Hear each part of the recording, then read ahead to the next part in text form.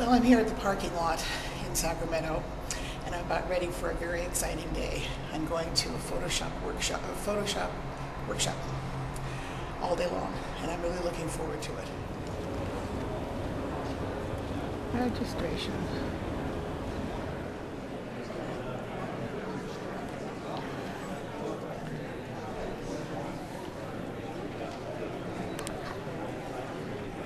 Like a dummy, I forgot to bring my registration, but they believed me, and so they put me through. And I'm now in the hall waiting for the workshop to start.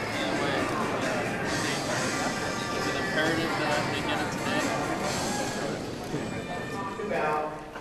today? And they try to convince you into thinking about Photoshop before you press the trigger on your camera, before you take the picture. Because if you think about Photoshop before you take the photograph, you can capture more unique raw material to work in Photoshop. So I printed out and lined them up and then took a picture of the result. But it doesn't always look this straightforward. Sometimes it looks more like this. Okay? And to me, it's just a different treatment. It's lunchtime, and I am so jazzed about what I've been learning. I was going to come down here to Wolfgang Puck Express and get some squash soup, but the line is way too long. And as much as I hate Starbucks, I stopped by Starbucks to get some nuts, a coffee cake, and a gingerbread latte, and then I'm going back upstairs for a presentation by a new company, or a company of their new product. And then back for the second half hour. The morning went by so fast, it was incredible. Pour that in. While we're doing that, you know when you go outside, there's this huge table, multiple tables long with videos and DVDs and all that stuff.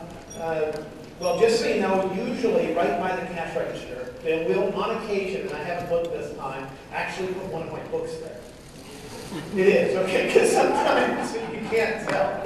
So I just thought I'd put something so you can tell which one of those sea of books I actually worked on. So, but if you see this, just so you know, all it does is describe the new features.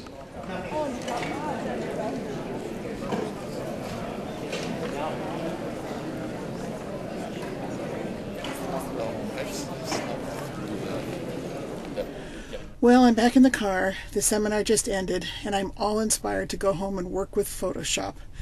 The nicest thing about it is they did exactly what they promised to do. They got us out of the seminar just in time to hit rush hour traffic. So now I've got to sit and wait and get home, but then I'm going to hit the computer.